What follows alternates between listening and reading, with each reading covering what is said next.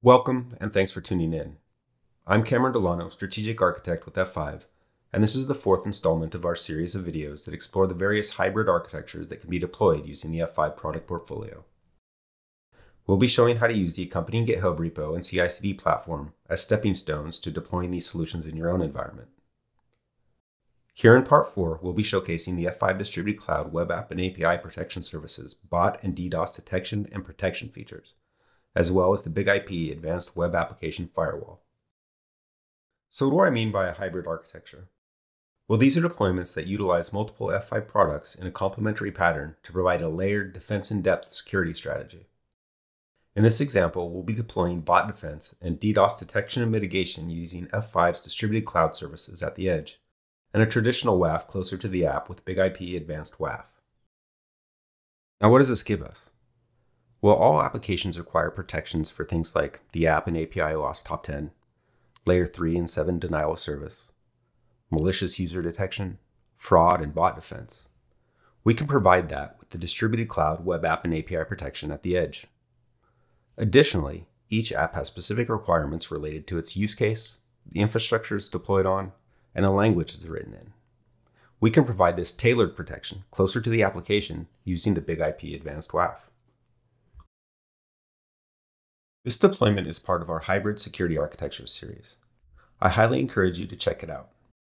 The intro article is linked in the video description, and it's a good jumping off point for the rest of the series. In each of the subsequent articles, we dive into the use case and include step-by-step instructions for deploying your own services using the code and CI/CD pipeline provided in the associated GitHub repo. Now, we'll be deploying an edge WAF as well, but the focus of this deployment is the bot defense and DDoS detection and mitigation features provided by the Distributed Cloud Web App and API Protection Service. Bot defense is crucial in today's digital landscape as the number of automated bot attacks continues to rise. By implementing effective bot defense measures, businesses can safeguard their online assets and maintain a secure digital environment for their customers. Effective bot defense can also help prevent cybercrime and ensure the privacy and security of sensitive information. Equally as important is DDoS detection and mitigation. DDoS attacks can have severe consequences for businesses, including loss of revenue, reputational damage, and customer churn. DDoS detection and mitigation helps businesses maintain continuity by preventing these attacks from disrupting their operations. Now let's take a quick look at the prerequisites we need for the deployment. You're going to need a distributed cloud account and an API certificate, an AWS account that's subscribed to the BIG-IP machine image in the AWS Marketplace, as well as a Terraform Cloud and a GitHub account. Now let's go ahead and get into our demo.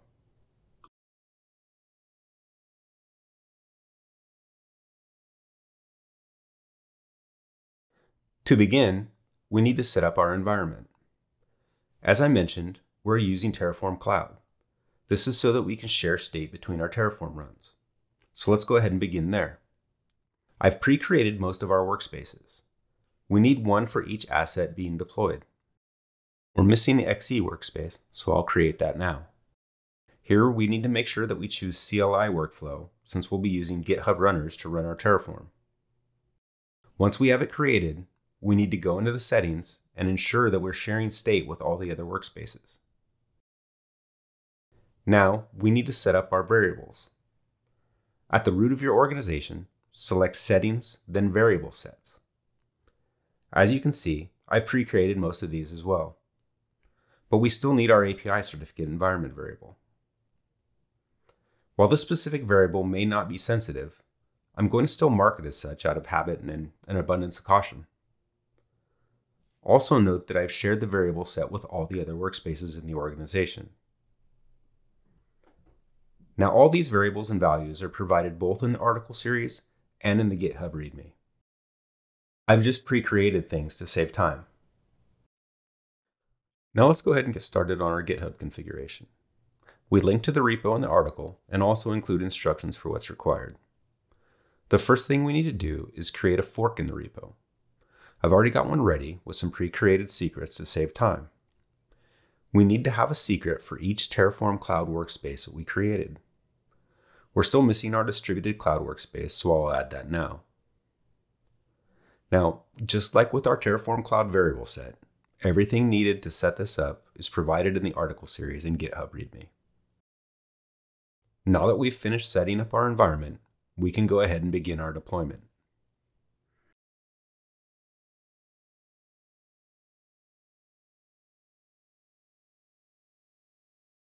To begin our deployment, the first thing we need to do is check out our deployment branch.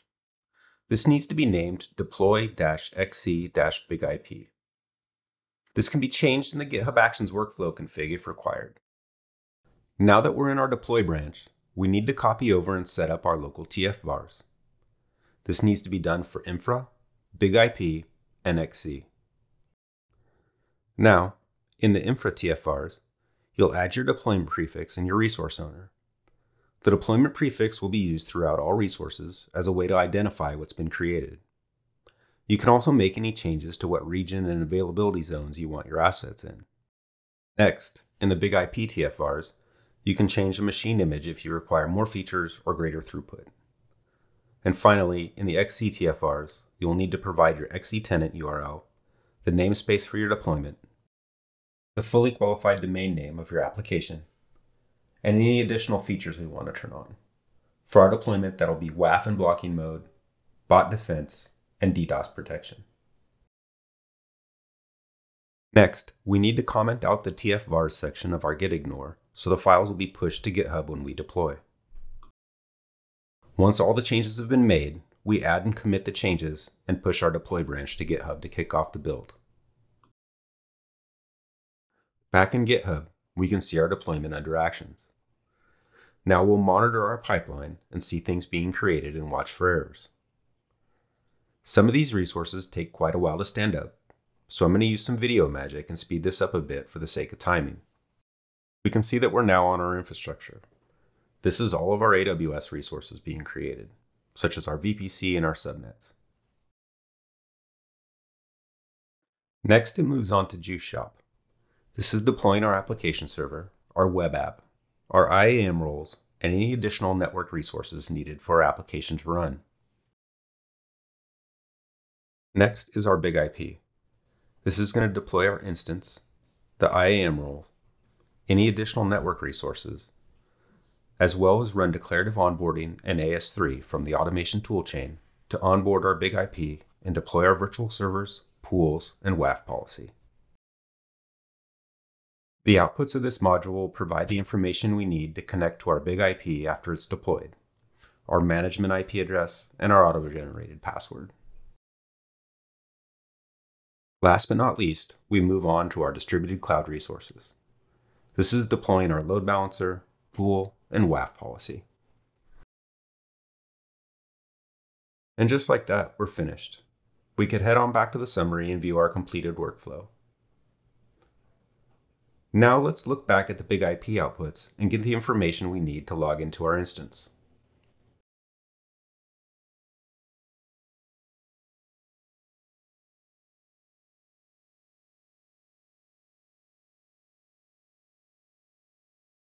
And once we log in, we can check and see what's been created.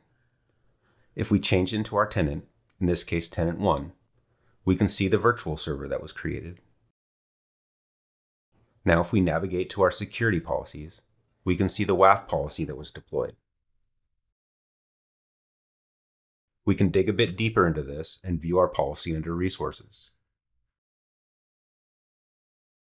Now let's check our pool. As you can see, here we have our Juice Shop app server as our pool member.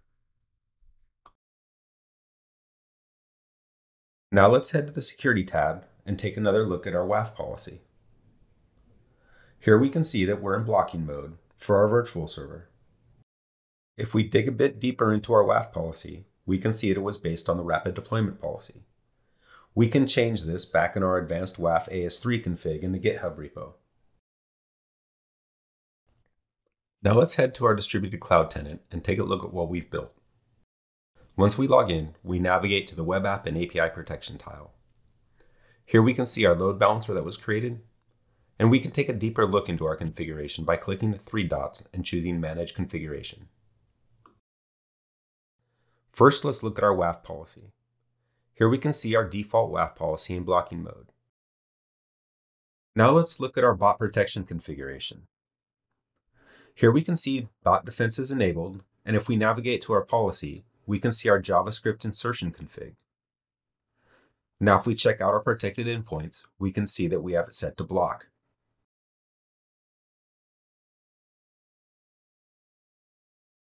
Next, we have our denial of service protection. We have it set to enabled with auto mitigation. And if we take a look at our mitigation rules, we can see that we're applying them based on country. Finally, let's look at our common security controls. Here we can see that we have malicious user detection enabled, with our JavaScript and CAPTCHA challenges set to default. Now let's check our web app. And here we can see the juice shop ready and willing to take our order and leak our credentials. So let's go ahead and run a rudimentary credential stuffing attack on the login endpoint for our app. Here I have a simple script that loops through a curl. We'll go ahead and run it and see all of our attempts getting blocked.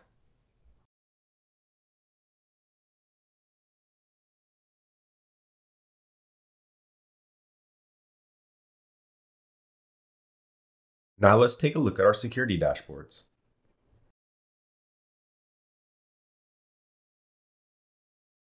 Here you can see we have quite a bit of bot traffic, and we can drill down even deeper by selecting our load balancer.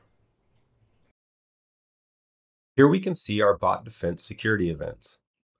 30 events all from the same source. We can even get more information on the Security Events tab. We can see the source, the HTTP method, the type of event, and what triggered the block. Now we can dig even deeper by selecting the Bot Defense tab. We identify humans, good bots, and malicious bots. We can get the source, ASN, and geolocation, as well as the top endpoints attacked. As you can see, we give you a wealth of information to allow you to make the best decisions about the health and security of your applications. I hope you've enjoyed this quick demo. F5 Distributed Cloud Bot Defense provides seamless integration for real-time safeguarding of your web applications and APIs against a diverse range of attacks. This feature enables enterprises to benefit from advanced bot defense and sophisticated security monitoring to eliminate malicious traffic targeting user accounts, content scraping, and ad fraud. Additionally, F5 Distributed Cloud Web App and API Protection safeguards applications from volumetric Layer 3 and 7 DDoS attacks at the network edge, allowing your apps to remain globally accessible while avoiding disruption to genuine customers. The service also furnishes insights into both past and ongoing attacks that have been mitigated, empowering proactive measures to thwart malicious individuals. Thanks for tuning in, and have a nice day.